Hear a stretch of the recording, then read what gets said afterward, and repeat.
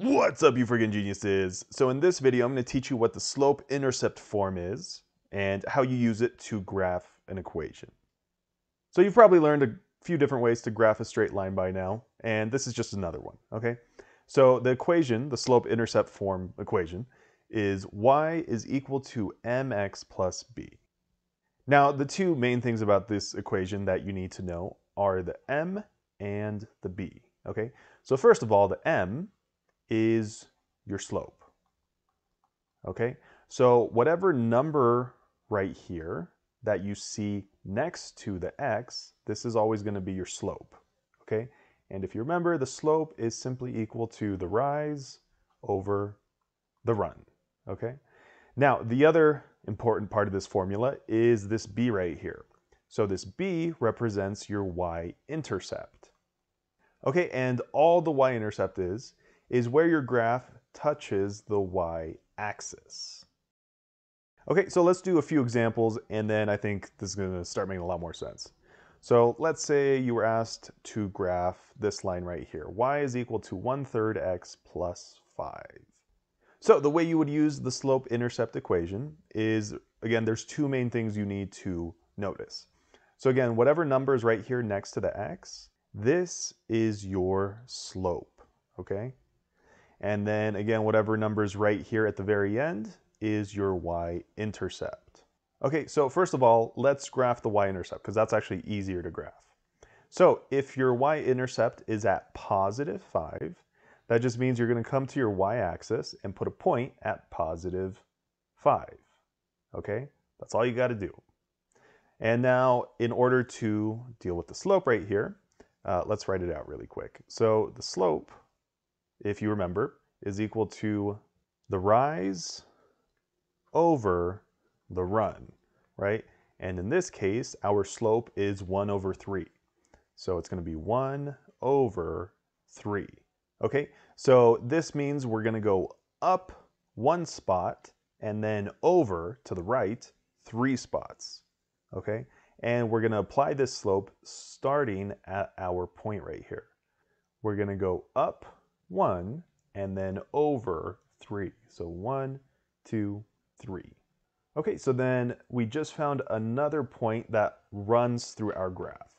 And in order to graph a straight line, all you need is 2 points. Okay, so all you have to do is draw a straight line between those 2 points right there. Okay, so then this line right here represents this equation. Y is equal to 1/3 x plus 5. Okay, not too bad, right? Let's try a few more examples. Okay, so here's the equation y minus 2x is equal to -3. Now, if you want to graph this using the slope-intercept equation, remember the equation is y is equal to mx plus b, right? So as you can see, y is by itself on one side of the equal sign, but that's not the case here, right? We have y and this minus 2x on the same side of the equal sign. So in order to put it into slope-intercept form, all you have to do is move this minus 2x over to the other side. Okay, so in order to do that, all you have to do is add 2x to both sides, right? So then this minus 2x and this plus 2x cancel out, so we're just left with y on this side of the equal sign. And then we're going to have y is equal to -3 plus 2x, right? -3 plus 2x. Okay, but if we want to put it in slope-intercept form, this term right here with the x has to go first. So actually, you have to flip these two.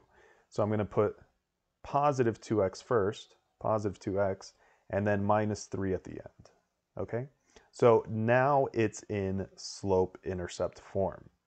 Okay, and remember the two main things you want to look for are your slope, which is this number that's next to the x, and your y-intercept, which is this number at the very end. Okay? So again, graphing the y-intercept is kind of the easier part, so let's do that first. So we're just going to graph a point along the y-axis at -3, okay, which is right here. Okay, and then our slope right here is 2, right, and I'll write it out right here. So the slope is equal to 2, right, but your 2 right here, you want to write it as a fraction, as 2/1, okay? And you want to do that because, well, the definition of a slope is also a fraction, right? It's rise over run. Okay, so starting from the point that we just graphed right there, we're going to go up 2 and then over 1. Okay, so starting from this point, we're going to go up 1, 2, and then over to the right in the positive direction, 1. Okay, so now we just found another point along our graph.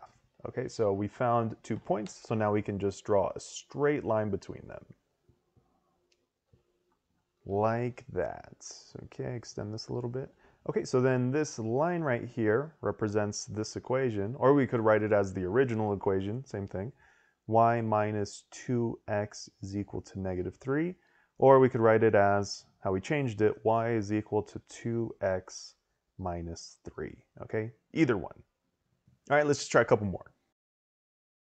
Okay, so here is the next example. So it's y is equal to -4/3 x plus 13/2. Okay, so again, the number that is next to the x is your slope. And don't forget to include the negative sign right there. And then this number at the very end is your y-intercept. So your y-intercept is at positive 13/2. And 13/2, it's probably easier to just turn that into a mixed fraction. Okay, so 2 goes into 13 6 times, and then we would have a remainder of 1, right? So then, and then you just put whatever number at the bottom you had here at the bottom right there. So that's a quick way of doing it in case you didn't know. So 13/2 is the same thing as 6 1/2, okay? So let's plot that point along our y-axis really quick. So 6 1/2 would be right there, okay?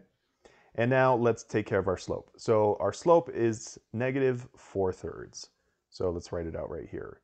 The slope is equal to -4/3.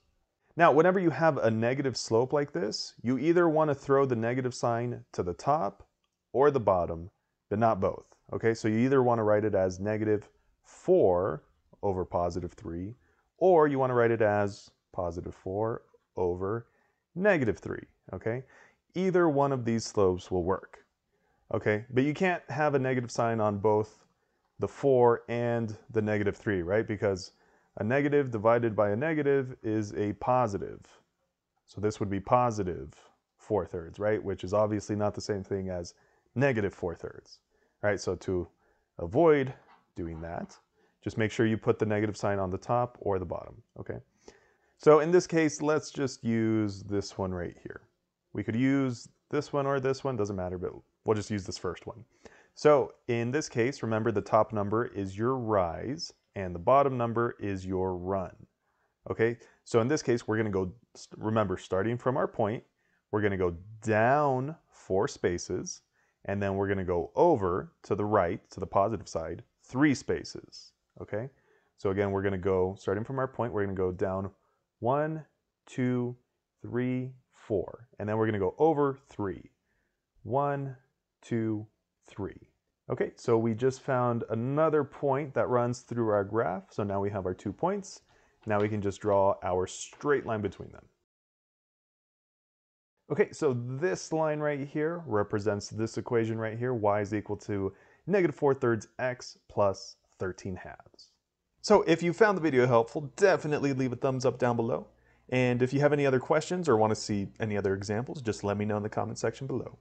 Also, there's a couple playlists attached that I think you'll find helpful, so definitely check those out, and I'll see you there.